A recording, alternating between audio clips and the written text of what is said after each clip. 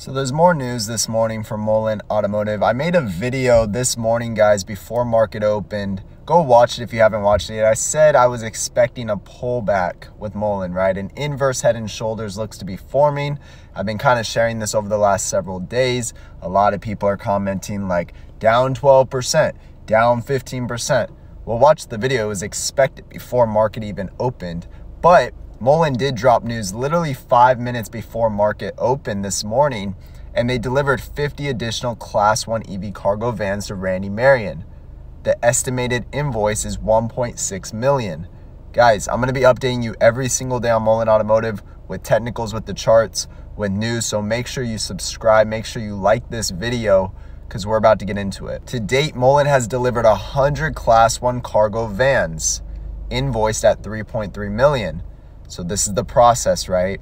It was a horrible 2023.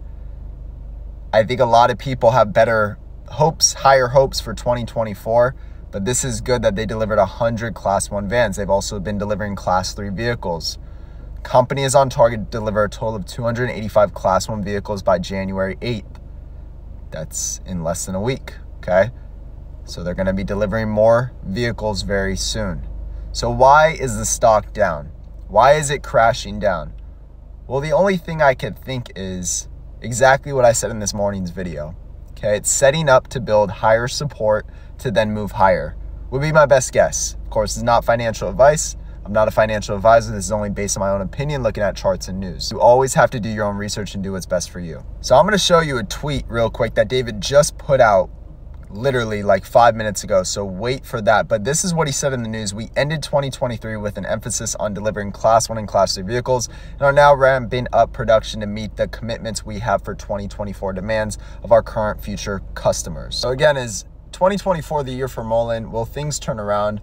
Well, it really depends on your perspective on the stock and the company. Here's the thing. If you're entering Mullen today, then you might have a better perspective on someone that's been in Mullen for the last year or 2 years. So everyone has their own opinion. Everyone has a different look when they're looking at Mullen, right? So you have to do what's best for you at the end of the day. For me, I've shared that I will not be adding more money into Mullen. I will just trade what I already have invested in the stock. Now, I am feeling good because they're actually doing what I wanted them to do with producing and delivering vehicles. I'm not happy about what happened in 2023, though. I still want David to buy some stock. I want the board to buy some stock. I want things to change. Now, they've shared this news before. The Mullen one is anticipated to be the first EV cargo van for sale in the U.S. market, so we know this, right? A lot of this is repeat news. Here's a little flyer they have. You can see 3.3 million to date. Company has delivered 100 Class 1 vans. It's pretty awesome, pretty good. Here's David's tweet, or X, or whatever you want to call it. If there was ever a doubt, by all means, click the link below. Mullen is a qualified manufacturer for the federal tax credit. The crazy thing is, David is acting different. I don't know if this guy had a New Year's resolution or what has happened, but he is a lot more vocal on Twitter, on X, than he's ever been. And it seems like he sees what people are saying. I feel like he's always seen what people are saying, but he just didn't say anything in 2023. Well, now he's coming out and he's making posts, sharing with people, hey, don't even worry about it. Like, we have a federal tax credit. This is going on.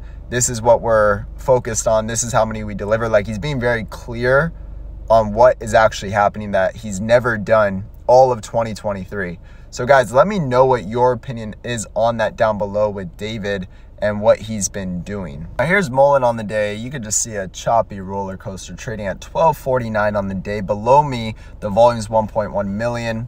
Market cap's 51 million. The open was at 13.58. We hit a low of 12.07. So we're actually building that right shoulder that I feel like is happening right now for Mullen. I mean, the next couple days will really tell if it is an inverse head and shoulders, but as of right now, everything is playing out the way I expected it to from this morning's video.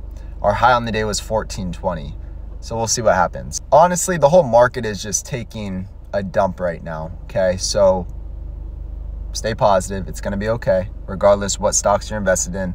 There's a lot more to life. Stay grateful always, but let's see how Mullen plays out the rest of today and into this next week.